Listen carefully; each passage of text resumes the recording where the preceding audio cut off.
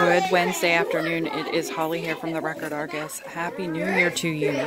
Students at Jamestown Elementary School are participating in the annual Science Olympiad, which takes place the first day of school after Christmas vacation. Right now, students are trying to build a basketball tower out of newspaper and masking tape.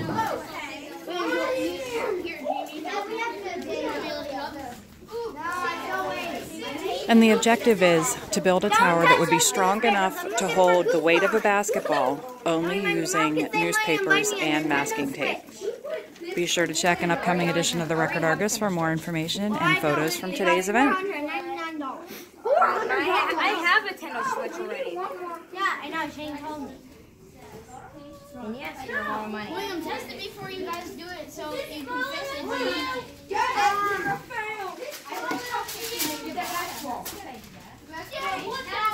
Even the games are expensive. I would say just put it there. $60 games. No, it's the bottom. It's the bottom. Here. The bottom isn't flat. See it? It's not flat. Does it be 21?